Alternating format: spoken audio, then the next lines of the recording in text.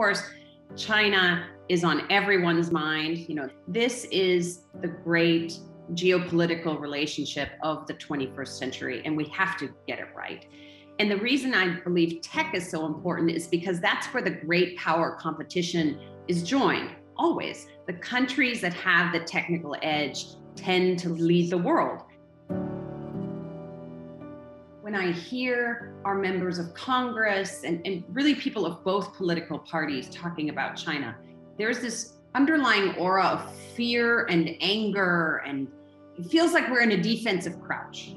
And that's not how the United States has ever won. We win by being more magnanimous, more open, bigger. We've done this before. We won the Cold War. We sent people to the moon. We're capable of this.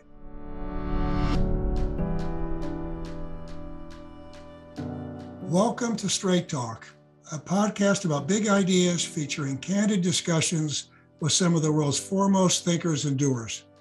I'm Hank Paulson, chairman of the Paulson Institute, and today I'm speaking with Anja Manuel.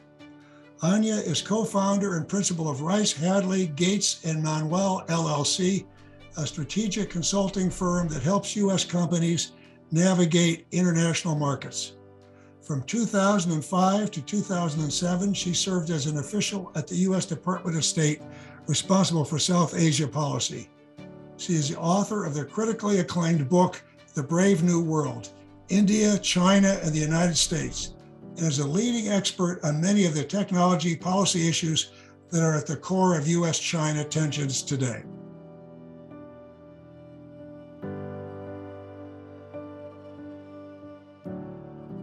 Anja, it's great to have you on the podcast. I've been following your work for several years now and have found you to be one of the clearest and most insightful thinkers on the intersection of U.S.-China relations and technology policy. So I'm really looking forward to our discussion today. And I'd like to begin with you. Tell our listeners about your upbringing and how it shaped your worldview. You went to Stanford for undergraduate and then Harvard Law. Who were some of your earlier mentors and what did you learn from them? Yeah, thank you so much, Hank, for having me on. I've really enjoyed our conversations about China policy and tech in China over the years. So I feel really honored to be on this podcast.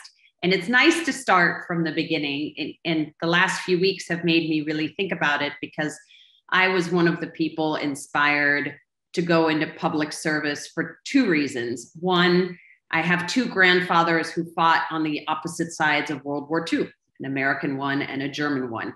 And it sort of teaches you the futility of war and that, humans don't actually want to make war on each other. And sometimes policymakers do bad things to get us into these.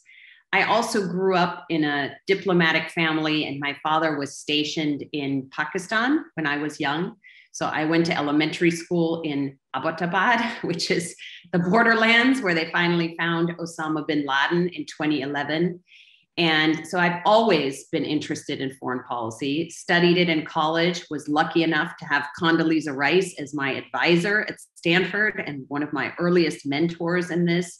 And then, of course, went into the State Department after 9/11 to serve. So everything that's happening with Pakistan and Afghanistan and the refugees feels particularly poignant because, of course, I grew up in elementary school having Afghan refugees from the Soviet conflict living in my backyard. So this feels deeply personal.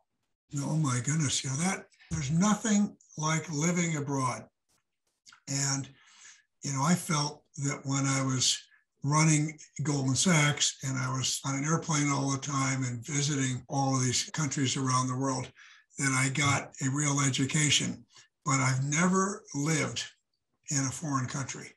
And living there, I think, just gives you a totally different experience and one that's hard to duplicate if you haven't done that.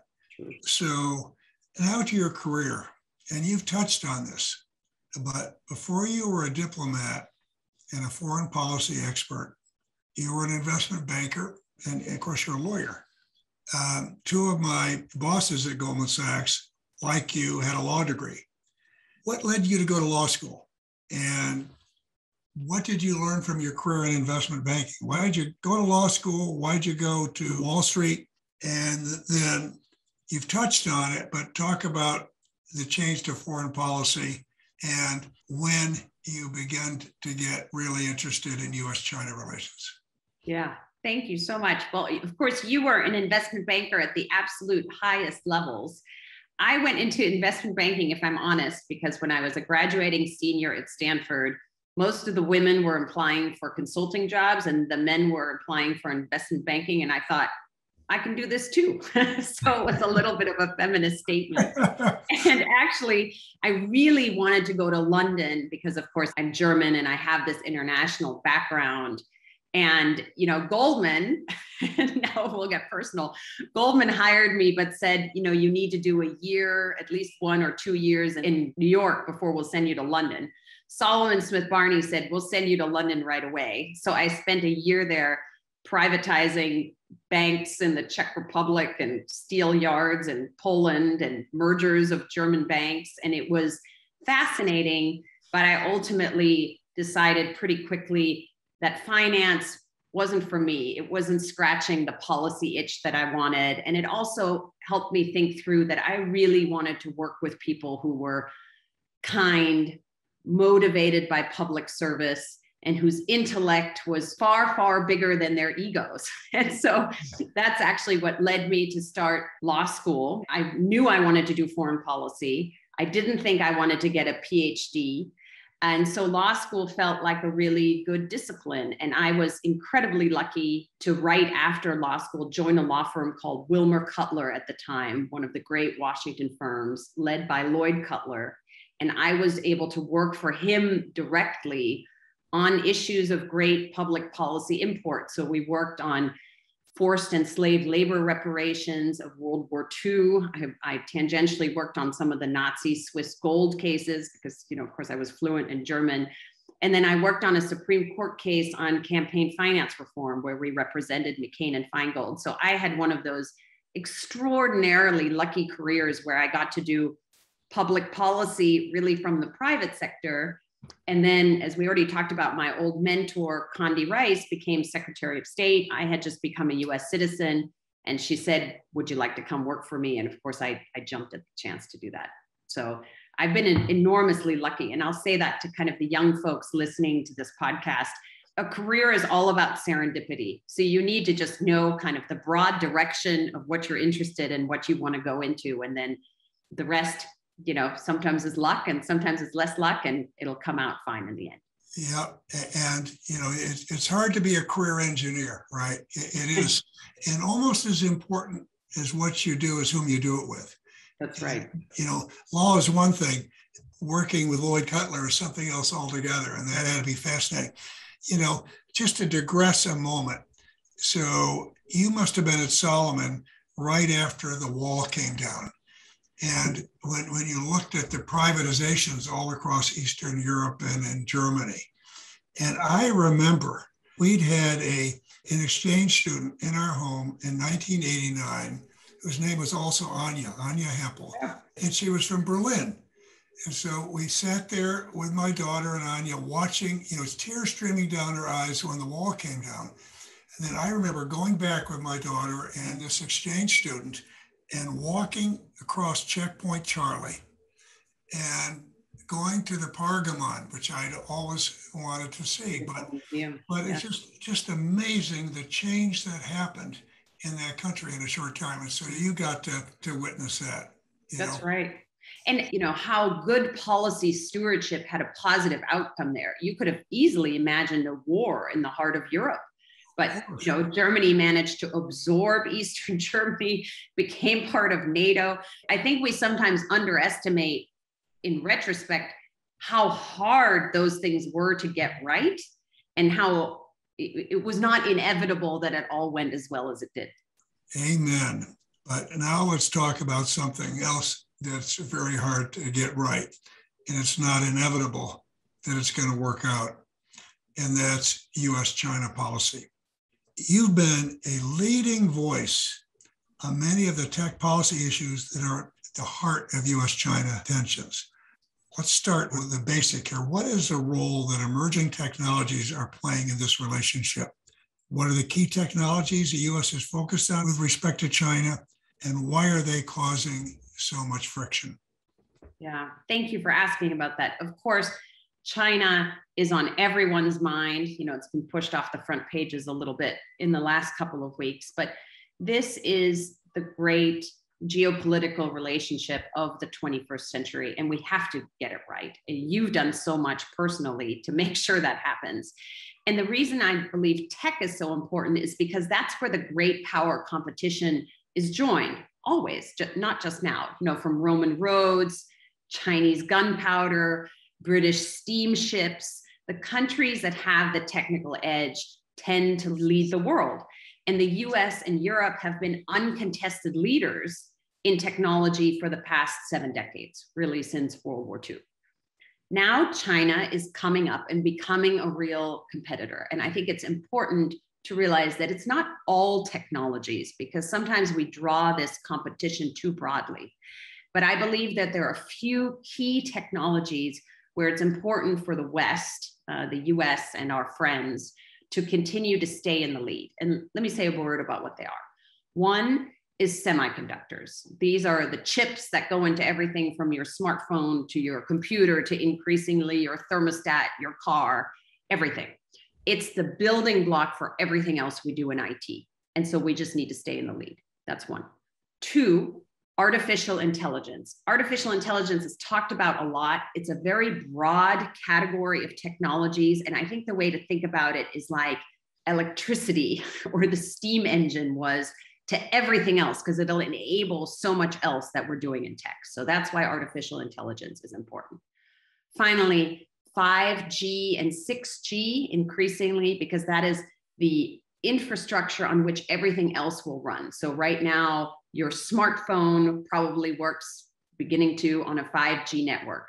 But increasingly, it's not just your smartphone. It's going to be everything you do, including all the self-driving cars. And as someone said to me when, you know, they were trying to understand, why is it so important for the West to stay in the lead? Why are we bullying countries to say, don't use Huawei, use Western rails for 5G and 6G? And the answer is because really, if someone controls all of that backbone infrastructure, they can eventually make all the self-driving cars run off the road, right? There's a lot that you can do if you own that system. So that's why 5G and 6G is so important. And fourth, and this one is less talked about, but of course you're the foremost expert, payment systems and financial technology. Here, the Chinese are really far ahead. What they've done with Alipay, WeChat Pay, Ant Financial is genuinely impressive. They've really leapfrogged the West. What they're doing now with the digital yuan is becoming important. It's not there yet.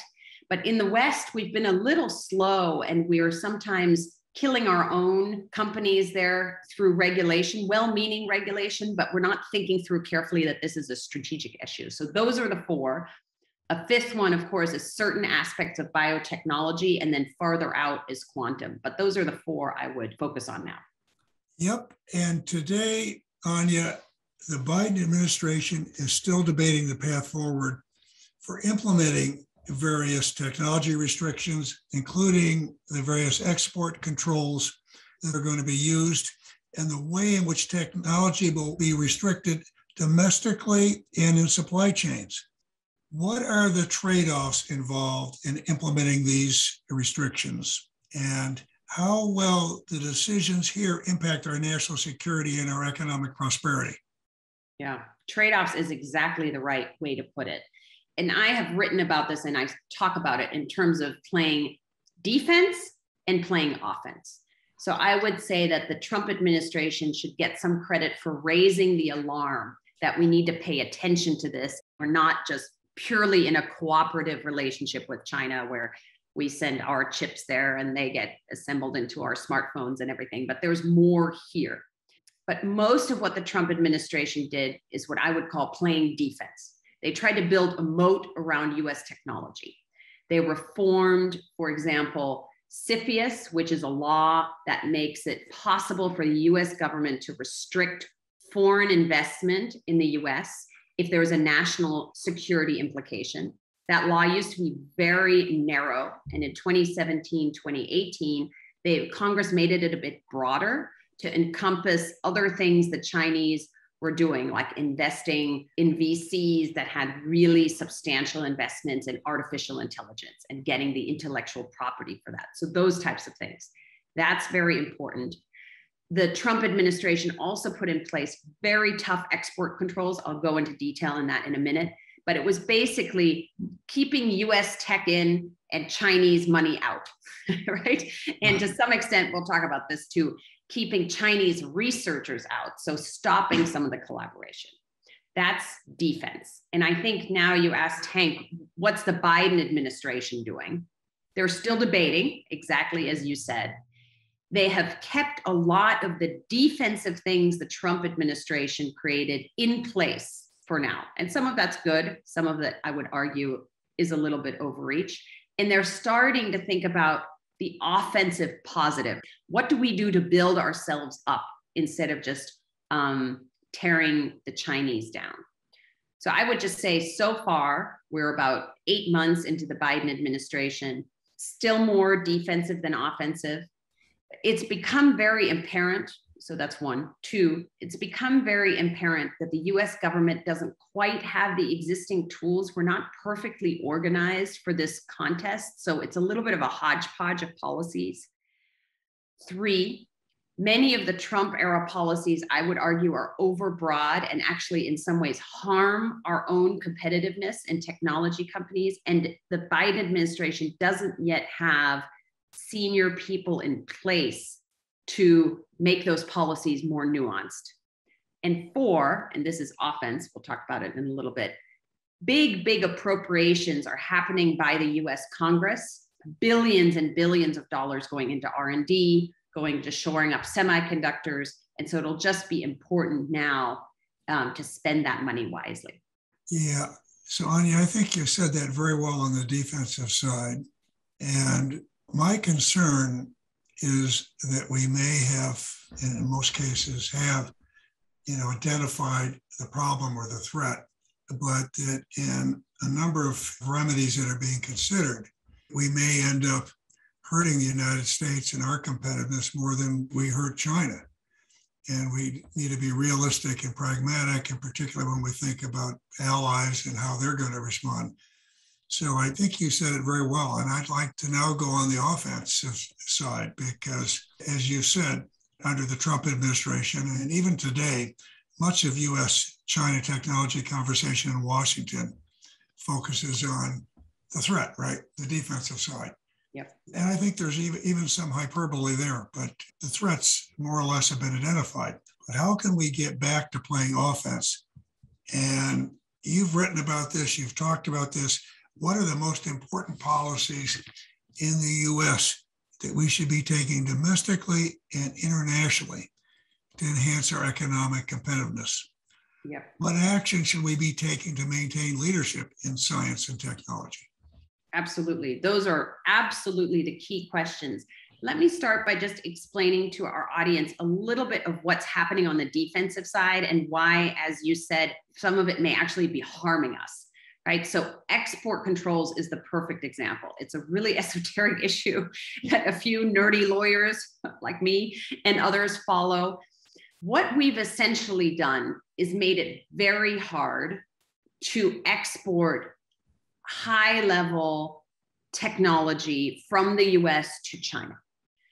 That's okay in some ways, but many of our industries, and I'll use semiconductors because it's such a key example when we talked about the 4 key technologies.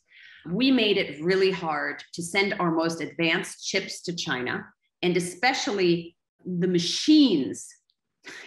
We are the foremost country in creating semiconductor manufacturing equipment with the Netherlands and Korea and some others. So we build the machines that make the chips. We have made it virtually impossible for our companies to export that. The problem is what they were doing is sending really old technology, like 1990s technology, to China, getting the money for that and investing that money in the US to do the most cutting edge advanced research and development on the new stuff that we need. So now if we don't allow them to export the old stuff, where is the money going to come from for that R&D? That's just one example on how these defensive actions can be real overreach. So some is important, but too much of it actually ends up harming it. Let me go to offense, which you so nicely just talked about. And it's exactly right. We need to be focusing on what we can do to stay in the lead rather than just keeping China down. We've done some really good things in that area already. One, the Biden administration is beginning the process of reshaping the US government because, boy, are we not set up for this kind of contest. We don't have a tech ministry. We have the Department of Commerce, which hasn't traditionally been that. Thank God we have Secretary Gina Raimondo, who's really taken on these issues and wants to do the right thing here and wants to learn, wants us to be in the lead. Jake Sullivan, who's our national security advisor, created a deputy national security advisor for technology to kind of coordinate what the US government does on these issues. There's an Office of Science and Technology Policy, which has been reinvigorated. So we're cranking up this machine of the US government, and our listeners shouldn't underestimate how hard it is to do that and how hard it is to get organized for that. So that's one offensive mission. Two, and this is really important, we're starting to spend money. So in June, the Senate passed what's called the US Innovation and Competition Act. It passed the Senate by a huge bipartisan margin, which is great. It hasn't been taken up by the House yet. There's a lot in that bill, but I think the most important things to know are there's a lot of money for the National Science Foundation to do really basic research and development. Hank, I think you and I were both at a conference that you led where someone talked about basic R&D. $1 invested in basic R&D has $5 of benefit to society. So if we're going to spend US government money, that's where we should be doing it. The new bill doesn't have quite as much money in that as I would have hoped, but it's pretty good. Also, as part of this new bill is what they call the CHIPS Act. So that's $52 billion to help semiconductors, specifically this important technology, both to bring some manufacturing plants back to the US, so we have a domestic capability, and also to help our companies do the cutting edge research that we know in that. So 50 billion, let me just tell you about this. 50 billion sounds like a whole lot of money, but in that industry, that's 4 months of capital spend. So even all of these billions that we're now starting to spend, we need to spend them very, very wisely, or they'll just be wasted. And China is actually a case in point here. China has spent over 100 billion for sure. Some people say multiple 100 billions. I'm not sure that's quite right, to help China's major semiconductor companies catch up because they're really on to this competition. And most of that money has been wasted. So let's just make sure we don't do the same thing. And then, of course, the other things we need to be doing to strengthen ourselves is keep doing what we're good at. We're really amazing at university research. We attract the best international talent from all around the world. And those are the things we need to keep doing. Yep, and I really want to get to that. Because one way that the Trump administration tried to reduce technology transfer was to restrict the flow of Chinese students and researchers. What impact is this having, and what do you think is a right path forward here? And more broadly, Anja, talk about the role of immigration as it relates to American tech leadership. Yeah, I would love to do that. Thank you for going there. You know, we are strong because we are international.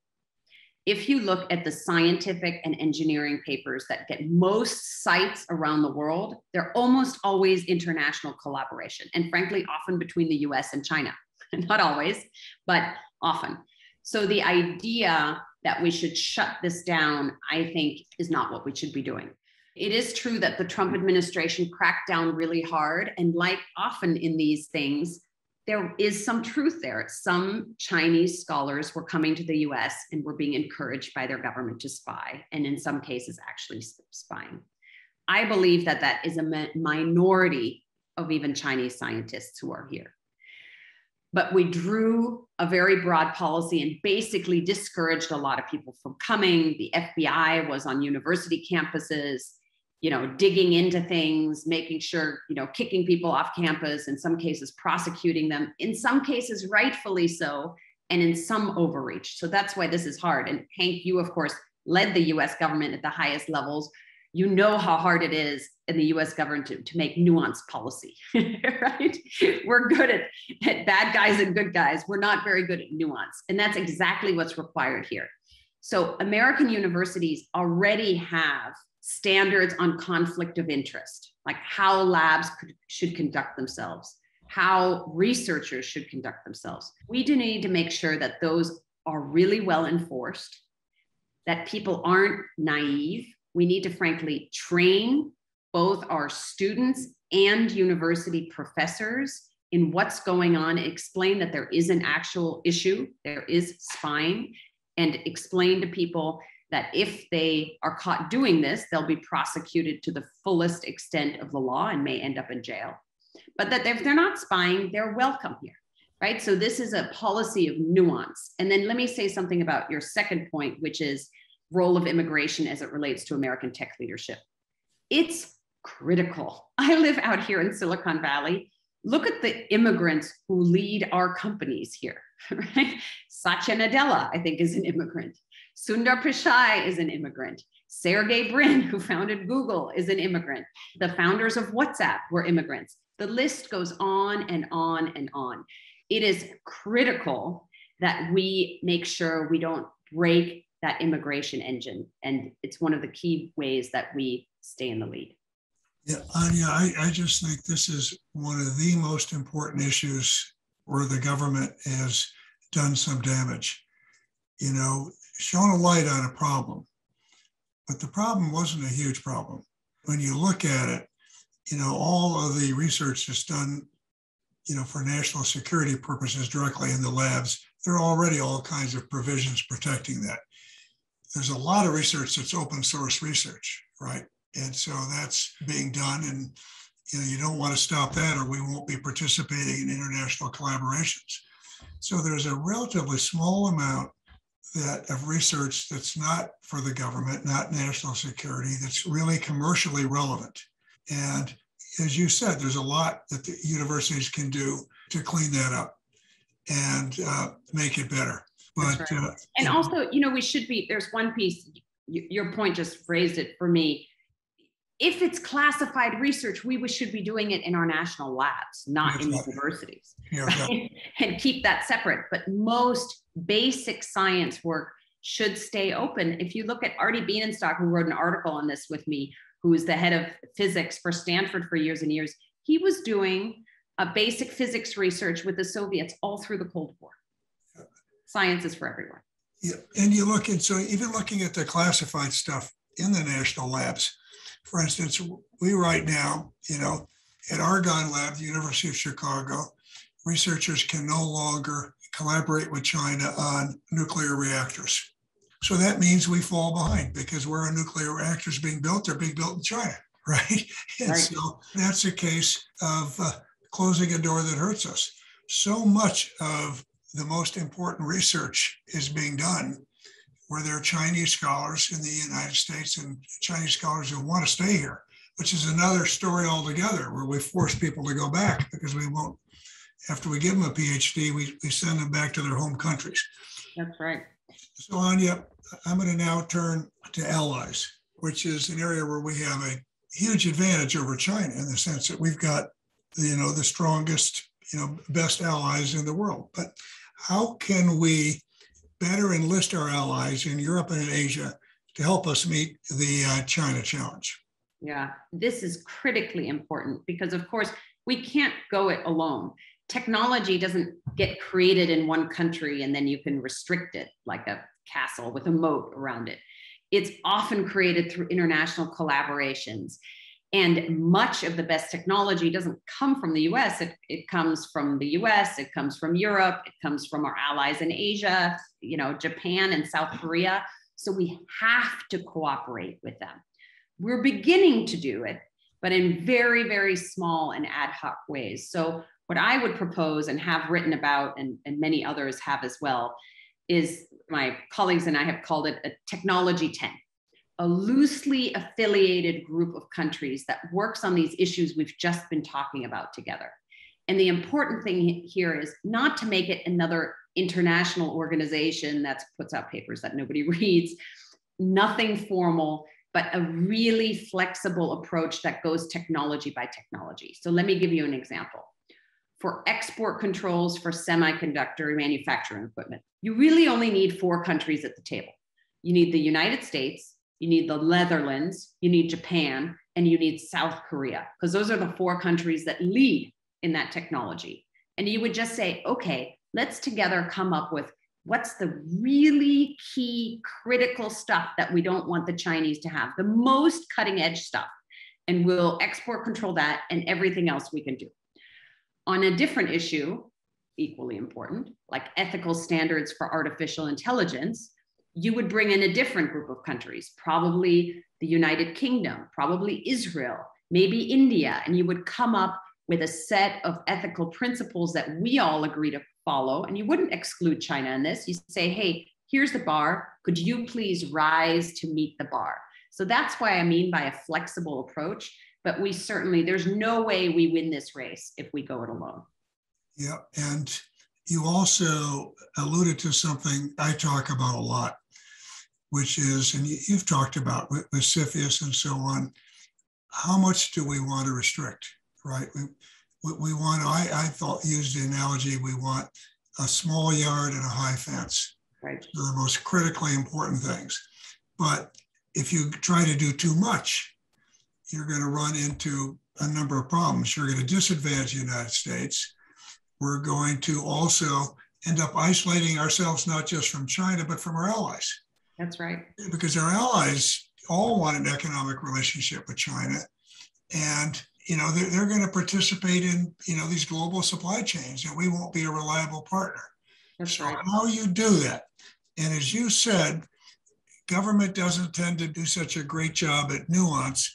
And right now, the politics are such, it's very easy to make the case for restricting more rather than less without understanding or thinking through the full implications of that. Boy, I think that's so right. And I would also say, when I hear our members of Congress and really people of both political parties talking about China, there's this underlying aura of fear and anger, and it feels like we're in a defensive crouch. And that's not how the United States has ever won. We win by being more magnanimous, more open, bigger. We've done this before. You know, we won the Cold War. We sent people to the moon. We're capable of this. And we just need to get our act together and build ourselves up already to do it again. And we don't beat China by making ourselves look more like China, right? That's right. You know, we have to play to our strengths. Yeah. So I'm now going to go to young people. You spend a lot of time with young people as a lecturer and a research affiliate at Stanford University. So let's close, Anja, with the advice that you give to students who are starting out their careers in today's rapidly changing world. So what do you tell them? Yeah, thank you. You know, lecturing at Stanford is one of my favorite things that I do. I haven't been able to do it for the past 2 years because I've been just too busy. But there is nothing more wonderful than engaging with the people who are just starting out their careers and who are so altruistic and so wanting to make a positive difference. And what I say to my students and what I'd say to all of you is, please don't give up. Right now, it often feels like the government can't do anything right. We're hopelessly deadlocked. The problems are enormous. You know, we just talked about China, but of course, Hank, you spend a lot of time on climate change, which is becoming more and more acute.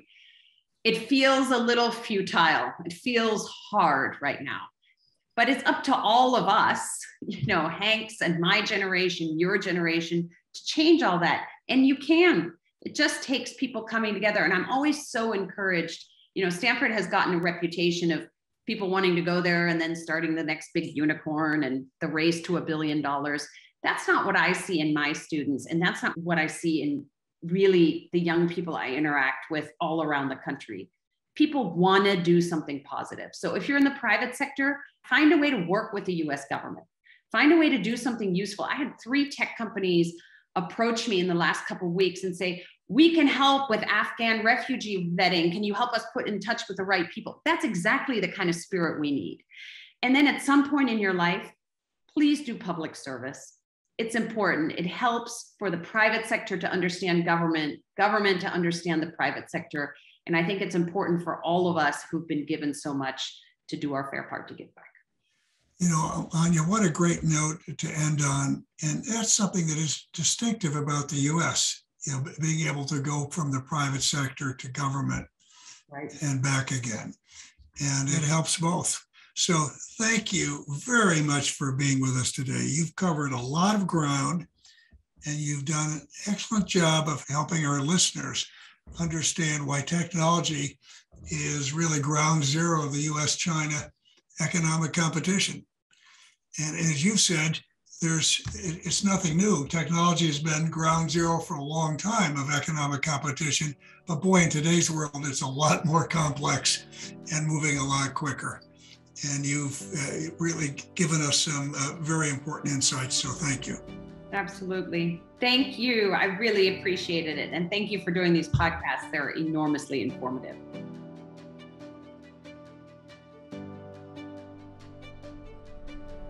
You have listened to Straight Talk with Hank Paulson, a podcast of the Paulson Institute. To find more episodes from leading thinkers and doers, please visit paulsoninstitute.org/Straight Talk or download on Apple, Google Play, Spotify, and Stitcher. And don't forget to rate and subscribe. Thank you for listening, and see you next time.